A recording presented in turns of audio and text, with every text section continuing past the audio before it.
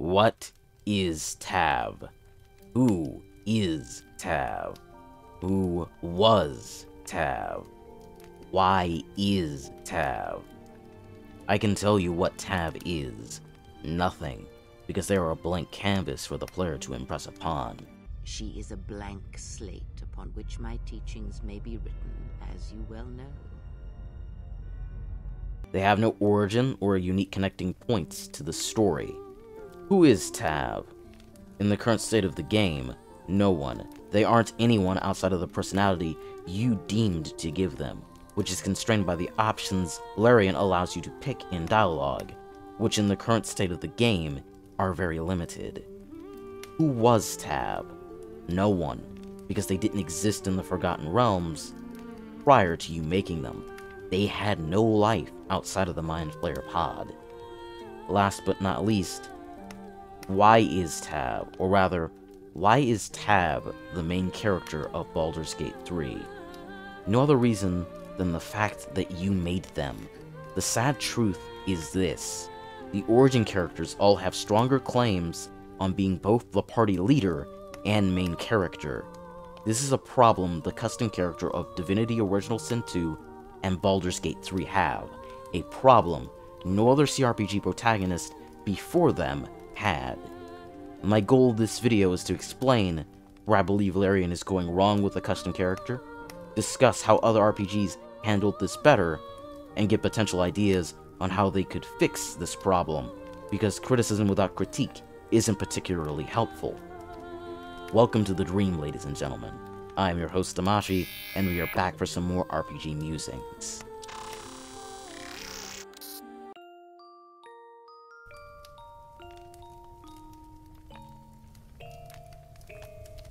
If you haven't already done so, please like the video and subscribe to the channel, because it really helps me out a lot. I have a lot of RPG related content, especially a lot of Baldur's Gate 3 related content coming. Be sure to comment down below on your thoughts on this topic, because I'd love to read them, and also join the discussion on the Baldur's Gate 3 Reddit, where this will also be posted. I have to preface this Musings episode by saying 3 things.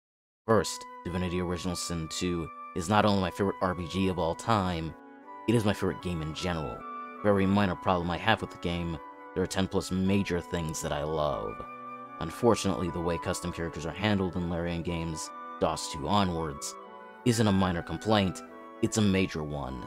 The second thing is that I can only comment on what is currently in BG3's early access, which is only Act 1 of the game, and that act isn't even finished yet, and the entirety of Divinity Original Sin 2.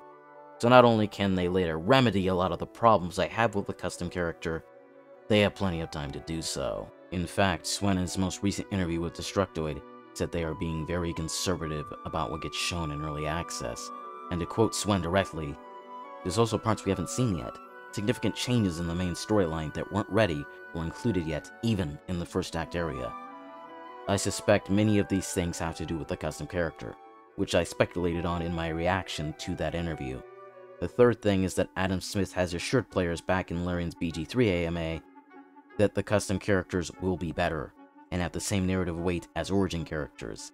This is less a doom and gloom video, and more of a hopeful one, as well as a plea to Adam Smith and Larian to keep their promise, and to drum up more discussion around this topic. He basically pointed to the stands and declared a home run, and I hope more than anything that he hits it, and that Larian doesn't strike out a second time. Speaking of the AMA, let's take a look at what the kind folks over at Larian had to say about the custom characters before early access. For the sake of time, and to spare my vocal cords, I will not be reading out Larian's statements aloud. I will simply display them on screen and respond. Reading their statements out loud is what made my Swen interview reaction 25 minutes long, which wasn't intentional. That "not currently" is important, because it means that they aren't saying no to the idea. Giving the player the option to create a character afflicted with lycanthropy or vampirism would be very interesting and lead to unique dynamics in the party, especially in romance scenes, where you'd have to resist giving into your urges and instincts. I made it no small secret that I love werewolves in my feedback to Larian in the past, and I'd be furious if I had to play an origin character to be one. Maybe if you pick a vampire spawn custom character, you have the option to select if your master is still alive or not. If you pick he is alive, You could either have a default master made by Larian, or have the player create one, and then later get to roleplay those interactions. If you select your master as dead, this could lead to unique interactions with Astarion and perhaps Cazador. Maybe he's jealous of how free you are. Maybe in one of the dream sequences, you roleplay how your master died. If you're a warlock, you can select that the vampirism lycanthropy was a gift from your patron. I agree with some of what Adam has said here. The level of reactivity that the game has is really, really impressive. And again, this is coming from someone that loves DOS2, a game that also has incredible reactivity. BG3's is even another step above that, maybe even several. However, I fundamentally disagree with the statement that they are more unique just because I created them. The writers have to intentionally bake substance into the custom character, or they will be inferior to origin characters by default. It's unavoidable. If I play a human undead mystic scholar in DOS2, I will have a weaker narrative experience than if I played Fane. Fane will have the same dialogue options as my custom character, plus extra ones you can only get as Fane, plus narrative beats that are tailored to the fact that I am playing Fane. In fact, there is a narrative beat near the very end of DOS2 that falls completely flat if you A, aren't playing Fane, or B, never met him. And I can already see the same problem happening again in BG3. If I make a Baldurian rogue, or a Cleric of Shar in the current state of the game, they will be less interesting than just playing Astarion or Shadowheart. Shadowheart literally dreams about the same exact things as you do. And Astarion has unique interactions with Cazador Azar, on top of having unique rules and abilities centered around being him. Because he's a vampire spawn, Will has a unique patron that heavily factors into his story. Other warlocks don't have that, and my patron has not factored into the story at all. Gale is a level 20 wizard that was brought down to level 1, and has a unique relationship with Mystra and the Netheril. The odd one out so far is Lizelle, who's effectively a nobody among the Githyanki, but she hails from a different creche from the custom character, and she dreams of. So far, there is nothing in the game that I have seen that makes a custom character as good as playing an Origin. The only thing that comes close is playing a full-blooded, Lost-Sworn Drow, because they have a unique, easily missable resting sequence you only get while you're alone. We all have a tadpole embedded in our head. We all get powers from using the tadpole. Everything you have, the Origin characters also have, and then some. Just like in Divinity Original Sin 2, everyone was a sorcerer, everyone was God-awoken, but the Origin characters had much more going for them on top of being more interesting, and were significantly more important and involved in the overarching narrative than you are if you played a custom character. In summation, the story isn't about you, it's about them. I love everyone over at Larian Studios. They are the nicest, sweetest bunch I've ever had the pleasure of talking to. Which is why it pains me to say in the current build of the game, yes, I do feel shortchanged compared to the Origin characters. For all the reasons I have previously mentioned, but I want to draw attention to one thing Adam said specifically here. You'll discover questlines and stories that relate directly to the character you're role-playing, and the things you've done. I agree with the things we've done part of the statement, but there's nothing so far that I have seen that the Origin characters couldn't have gotten as well. The closest thing to this would have been the Dream Figure, but we dreamed the same thing as Shadowheart, right down to the figure promising the same things. Effectively, the Dream Figure is BG3's equivalent to the Seven. Everyone in the party meets them, and has slightly different dialogue with them, but the core of what you are told is the same. Gale even mentions the line, "You are not ready, I will return when you are," because the lines told to him are again the same as ours. Often the Origin characters of DOS2 had more unique interactions with their member of the Seven, and sometimes even got more revelations about what's going on. In particular, Fane gets significantly more interesting interactions and lore than a custom undead, and more insight into Amadia's desires and personality. Astarion is like Losa. They see someone else during these moments. Astarion seeing Cazador, and Losa seeing... Spoiler character, go play DOS2, it's really goddamn good. And this is why I don't like how Larian has handled the Origin system. The way they have done it so far is if you pick an Origin character, your personal narrative experience is outright better. You have unique plot beats and importance in the main narrative and the lore of the setting. It feels as if this story couldn't have happened without you, but you also miss out on having the Origin character be in your party.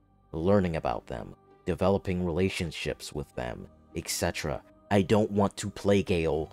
I want to romance him. I don't want to play Shadowheart. I want her as a friend. I don't want to play Lysel. I want to earn her respect as a fellow warrior and tactician. The custom character suffers narratively, but you can take the origin characters with you, unless you're playing multiplayer, because the more custom characters there are, the less of the origin characters you're getting, and the less about the overarching narrative you know, because of how important they are to it. At this point, picking origin characters is the only choice if you want the best narrative experience possible, which is obviously a huge problem. Again, the story is about them, not you currently. Remember how I said previously, pretty much everyone in BG3 is the same as the custom character, except the origin characters have more? Baldur's Gate 1 and 2 weren't like that. My gripes with BG2 aside, go watch my BG2 Musings video for my thoughts on that game. Your character in BG 1 and 2 was Gorian's ward. There were multiple ball spawns throughout the games. Some of them, Imoen, Sarabak, or even party members, but only one party member was Gorian's ward, and that was you. From the get-go, from the prologue, before we even hit Act 1 of BG 1 proper, our character was unique. We had unique relationships, and people knew who we were. We had unique story and plot beats that only we could have gotten. The custom character of BG3 and DOS2 don't have that. Within the context of BG3's Act 1, I have not seen anything like Gorian's ward within our custom character, and I should have. There is only one real instance in BG3 where you can say something about your character so far that is actually meaningful. It's in a conversation with Astarion. When he asks you about your dream, you can say that the figure you met in your dream is familiar. This is the closest the game gives you to a tethering point to the setting and story.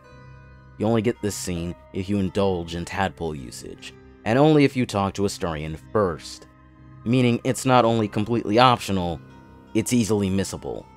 Unfortunately, pretty much every time the game could give you the opportunity to either let the player learn about the custom character, or allow the player to make a backstory for the custom character for the world to react to, all you get are generic lines like, "Tell them your story."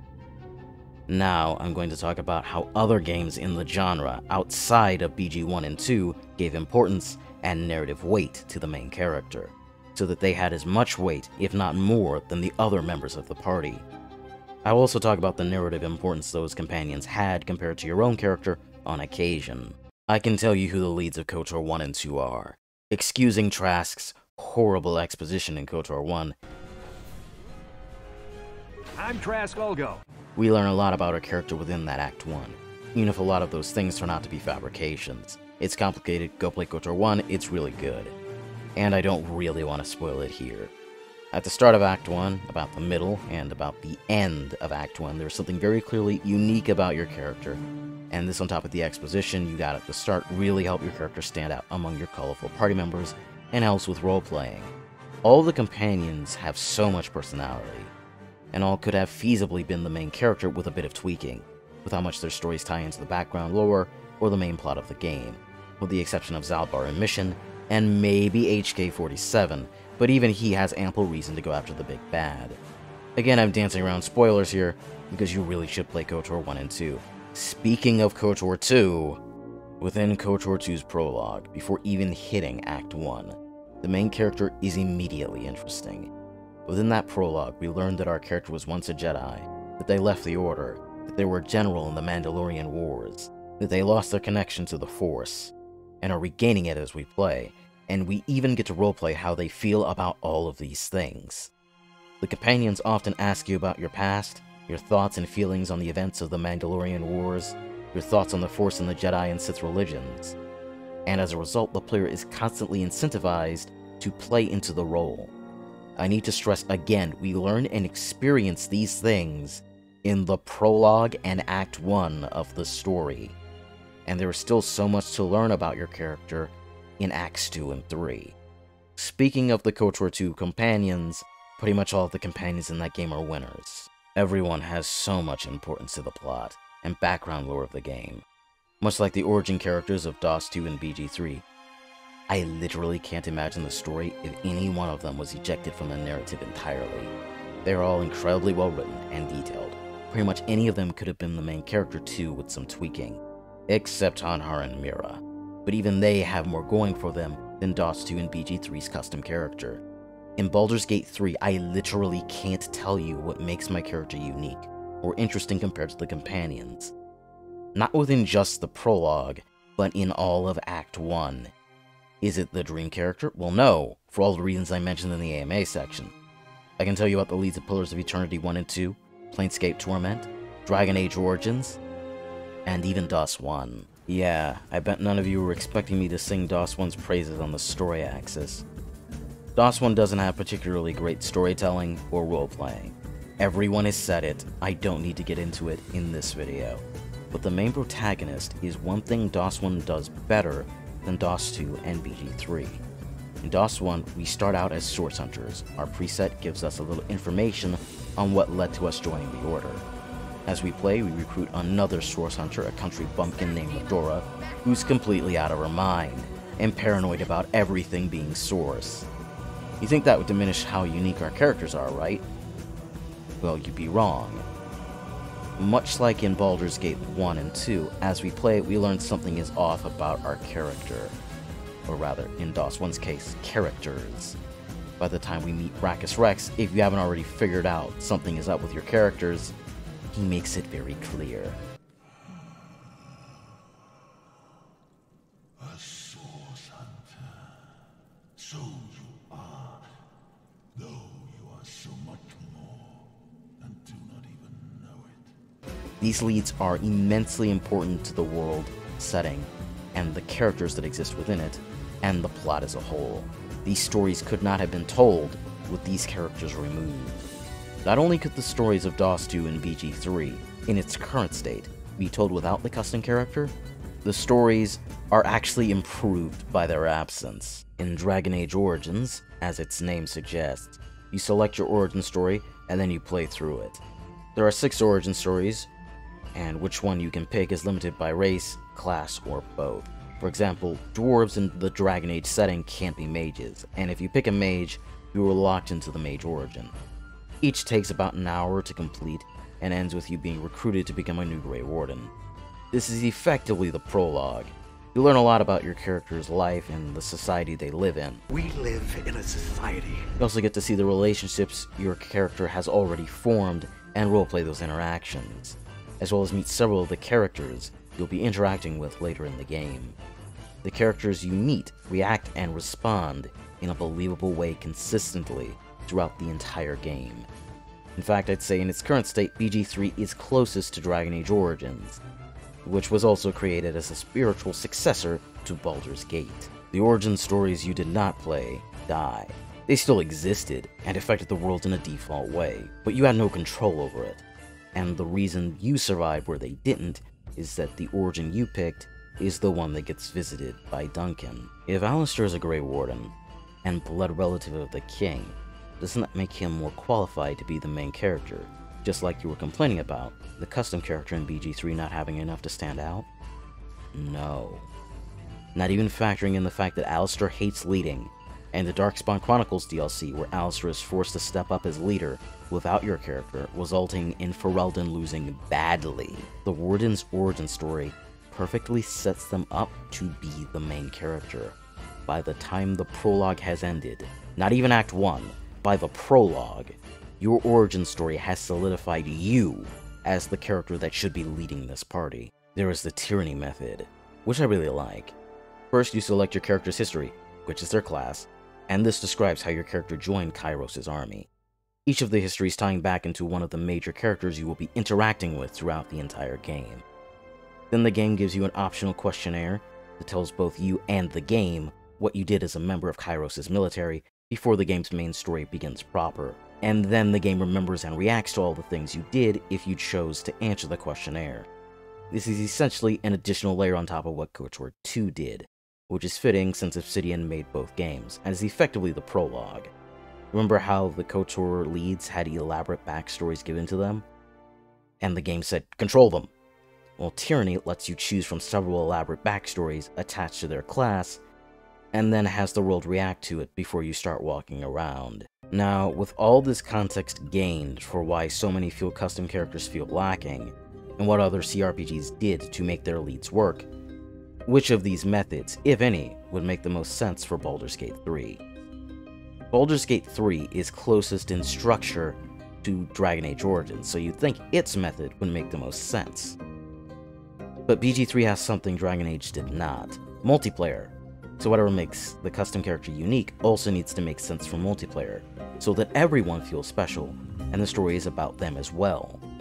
In fact, with the exception of Baldur's Gate 1 and 2, and Larian's own games, none of these games had full multiplayer co-op through the story, and in the case of Baldur's Gate 1 and 2, the game basically treated everyone as if they were Gorion's ward. In my opinion, what would make the most sense is a combination of the Kotor 2 and Dragon Age Origins methods. Your backstory is a combination of your race and class. If your friends pick the exact same combination as you, the game won't begin, and this should be the first thing the game tells you in multiplayer, so you can coordinate. If no one plays a specific class/race combo, these stories still happened, and affect the world in some capacity, but in a default way you had no control over, just like in Origins. Once you hit Act 1 proper, you should constantly be having dreams that don't have to do with the tadpole, that aren't missable, like in Baldur's Gate 1 and 2. These non-tadpole related dreams should allow the player to play out various moments, both major and minor, in their custom character's past, like the flashback scenes in Telltale's Walking Dead Season 3.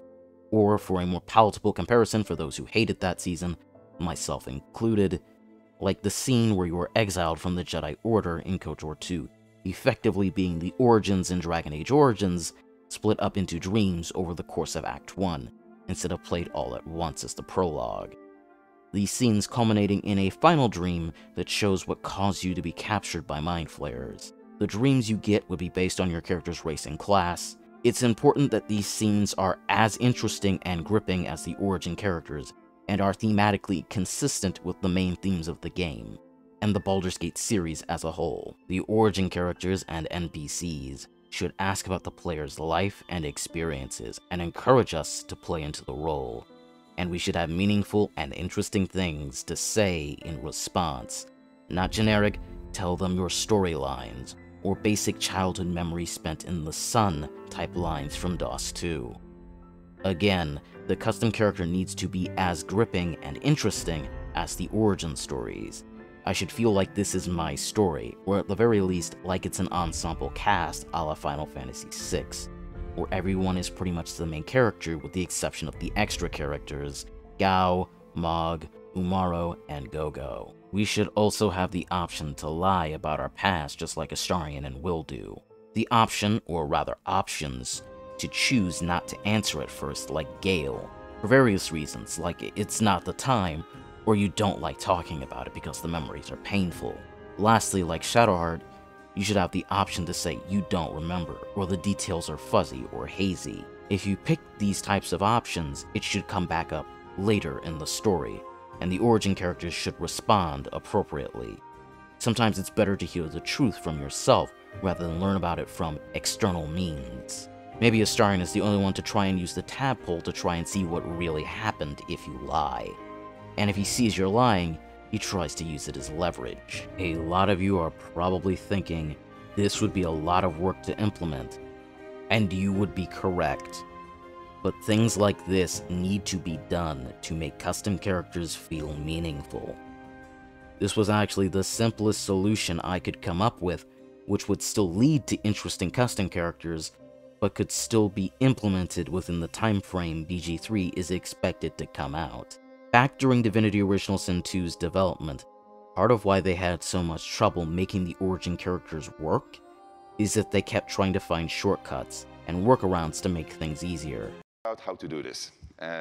We've tried and we tried and tried, and we couldn't understand why we were having such a hard time, but it took a very long time, because it turns out that to be able to make it work like it worked in Original Sin 2, you need to do a lot of things. And it was so many things that we kept on looking for simpler solutions until we actually accepted the fact that there is no simple solution. We're going to have to do it the hard way.